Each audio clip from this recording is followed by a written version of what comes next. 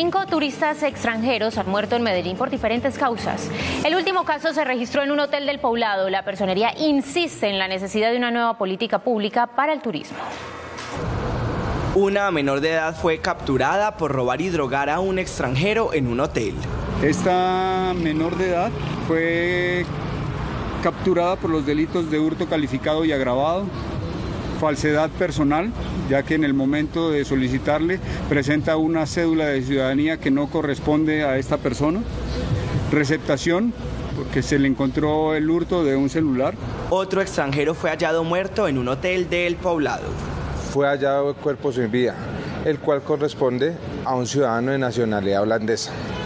Según las indagaciones realizadas, este ciudadano habría ingresado a las 01:00 horas con 2 femeninas. La personería insistió en la necesidad de adecuar la política pública de turismo. Hemos hecho el llamado de atención para que haya un enfoque especial en el tema de seguridad turística, no solamente para el turista, sino también para el local, que se pueda ver afectado por las dinámicas de turismo en la ciudad.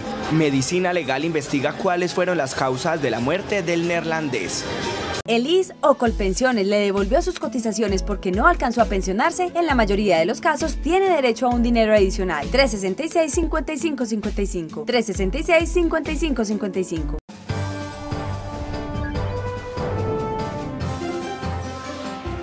¿Sabías que ya ahora 13 Noticias cuenta con plataformas digitales? Escríbenos para que conozcas todas las opciones de pauta que tenemos para que puedas anunciar tu producto o servicio.